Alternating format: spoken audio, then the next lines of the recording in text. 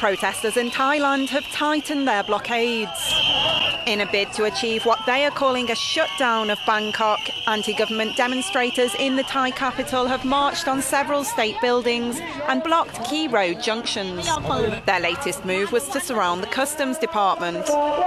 In solidarity with the protesters, employees from another of the surrounded buildings left their posts to join the rally. Led by Suthep Thaugsuban, the demonstrators say they'll remain on the streets until the government is replaced by an unelected People's Council that will change the electoral system.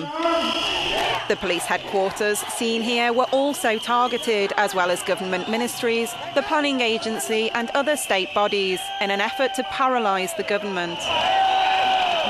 Thai Prime Minister Yingluck Shinawatra dissolved Parliament in December and has said she's prepared to hold talks with her opponents.